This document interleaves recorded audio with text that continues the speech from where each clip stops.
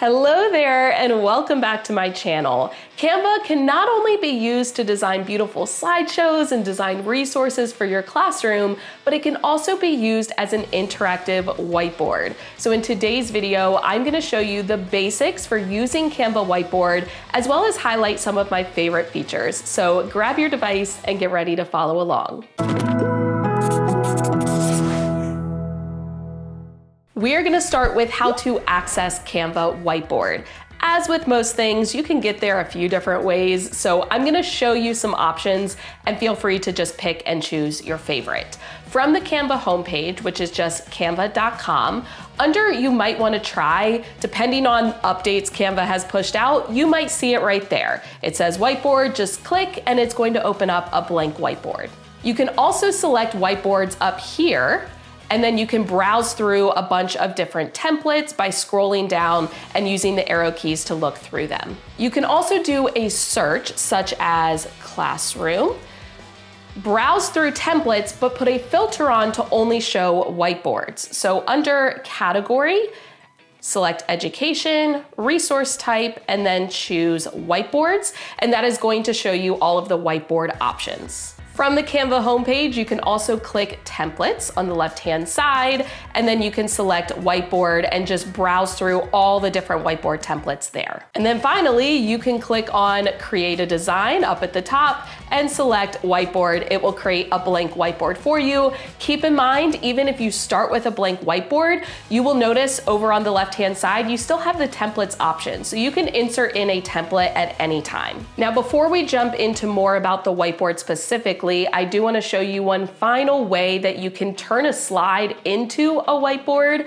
Let's say I have a slideshow presentation that I was using with my students, and in real time, I want to be able to either demonstrate things on the slide or have my students collaborate with me on the slide. With that slideshow presentation open, I can right-click on the slide and choose Expand to Whiteboard, and it will actually turn that slide into a big whiteboard. Once I'm done, I can then right-click again and collapse the whiteboard. But now let's move on to some of the basic whiteboard features. You might be wondering, how is this different than a slideshow presentation, for example?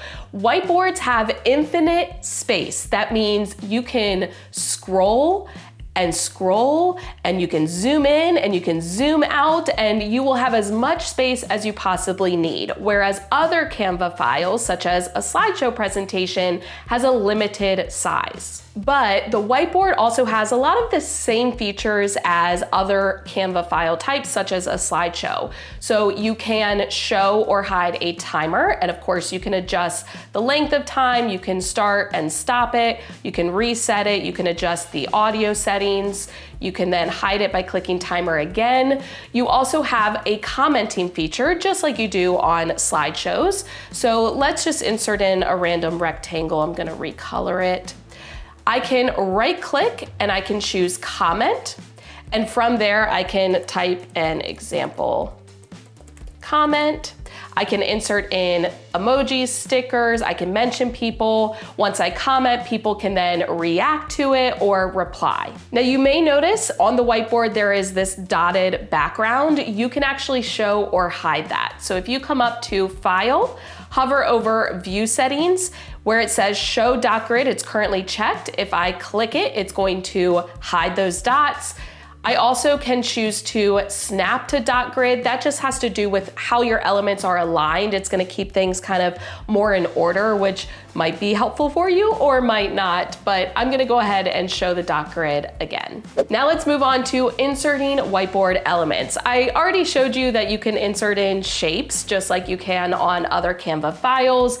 And a lot of the elements that you add to your Canva whiteboard are exactly the same as when you add them to a slideshow. So if you click on elements, you can see your recently used files. You will see some sticky notes, shapes. You can use AI generated images. You've got various graphics. So these kind of stickers that you can insert in and then be able to recolor, resize, move around as needed. Graphics, stickers, photos, videos, audio, charts. I mean, all of those same things. Of course, you can search them as well, and you can even have access to your own personally uploaded images, videos, and audio files. So for example, I could insert in this multiplication chart, and again, I can resize it and move it around as needed. Now, I'm gonna get rid of some of these extras, so let's get rid of those.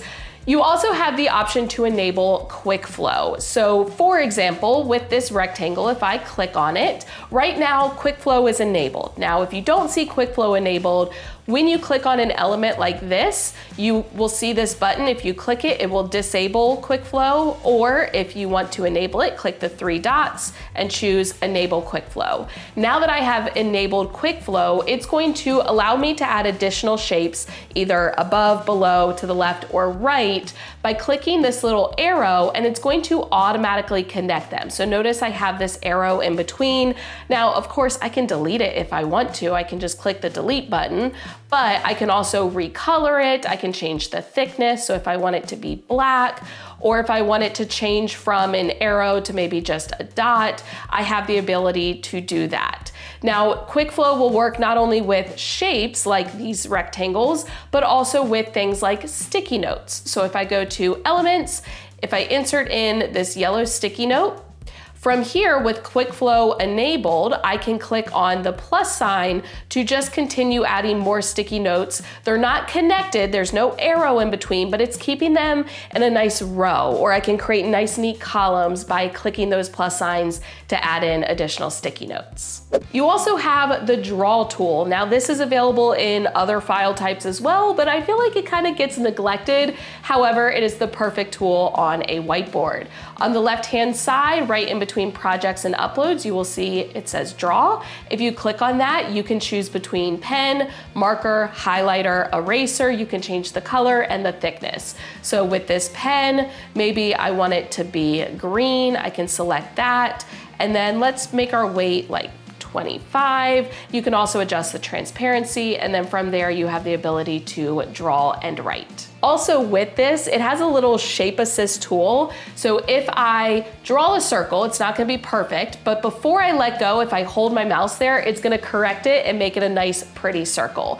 Same thing if I draw like a triangle, it's not gonna be perfect, but if I hold my mouse for a few seconds before letting go, it's gonna help me along the way. Another element I do want to show you is that you can insert in a slide or a page from another Canva file you have created. So if I click on projects, and for example, that factors presentation that I had, if I click on a slide, it's going to insert it onto my whiteboard. Now, all of these elements are editable. It's not going to impact that slide, like that original file will not be edited, but I can insert it onto the whiteboard and then be able to manipulate it and change it however I need. So you could always start with a blank whiteboard and then insert in a slide from class. Maybe students kind of struggled with a certain slide the previous day and you're like, hey, let's have a discussion about it. You can insert that onto a whiteboard and be able to go in and collaborate with students or just record their thoughts on the whiteboard. Speaking of collaborating, let's move on to collaboration and sharing.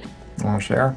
If you want to use the whiteboard, just you as the teacher, maybe whole group in front of the class, you can, but you can also invite students to collaborate with you on the whiteboard, or students can collaborate together in small groups. Just like you would share a Canva file like a slideshow, you can invite collaborators on a whiteboard. If you click on share up at the top, you will notice you have access with email. So you can type in their email address. For example, theemersons2020@gmail.com. You can choose whether you want them to have edit, comment, or view access. So we'll go ahead and select edit. You can add a message if you want to, and then you can click send. But you can also generate a link. So under share, you have this collaboration link. You can click the drop down and choose anyone with the link, be able to copy that link and share it with whoever you want to have access. Now, I went ahead and joined on the Canva whiteboard from my Emerson's account, which I don't have a Canva account through my Emerson's email, but you'll notice I was able to join in as a guest. So the collaborators do not have to have Canva accounts in order to join. It's given me just kind of a random like animal, symbol, name, and that's what I will appear as on the slideshow. But I'm gonna go ahead and click the X.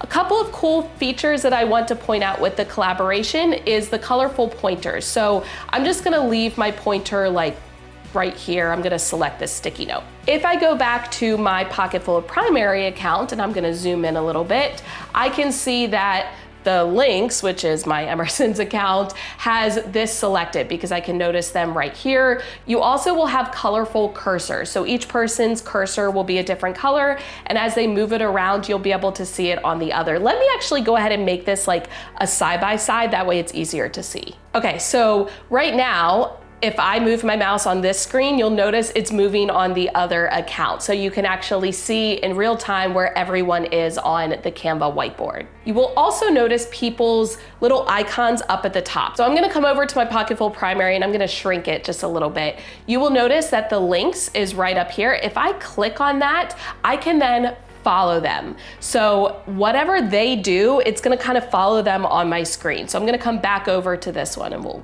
resize it a little bit more. So as I maybe scroll up and select like this rectangle, you'll notice it's automatically moving on the other side. So that's a really, really cool feature for students to be able to maybe follow along with what you're doing on the whiteboard. Now, as with most things, there are some limitations. If you give students edit access to the whiteboard, they can edit any part of it. So for example, I, as Pocketful primary, inserted this rectangle. From the Emerson's account, I can go in and delete it. I can choose this sticky note, and even though it has Michelle Emerson's name, I can type on it. So you want to make sure that you set boundaries with your students, set expectations. Now, as the owner of the whiteboard, you can go in and change the edit access at any time. So for example, from my Pocketful primary account, which is the owner, I can click share. I can choose the Emerson's 2020, and I can switch it from can edit to can view and revoke that edit access. I can also go to anyone with the link and change it to can view.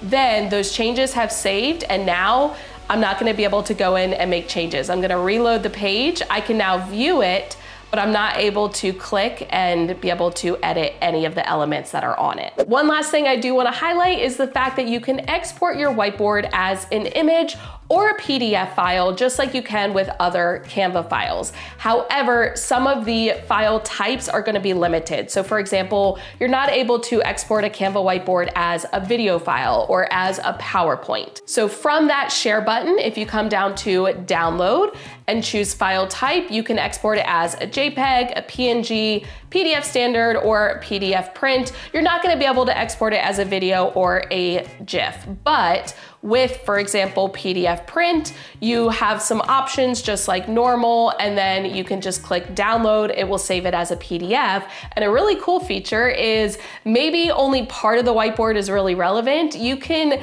click and drag in order to select the part of the whiteboard you want to export. And then you can right click, choose download selection. It will bring back up that window, but you'll notice it has selected just those elements that are going to export as an image or a PDF. That is it. Those are the basics for using Canva Whiteboard. If you have any questions, I'm not an expert, but I'll help you out if you can. Just leave a comment down below. Equally handsome, equally smart. Also, check out the description box for the link to my playlist with all of the Canva videos from my channel for really easy access. There's lots of Canva hack videos on there and some other tutorials. If you did find this video helpful, please give it a thumbs up. Go ahead and hit the subscribe button and notification bell so you do not miss any future videos. As always, thank you for watching. I love you so much. Don't forget to put your positive pants on, and I will catch you in the next one.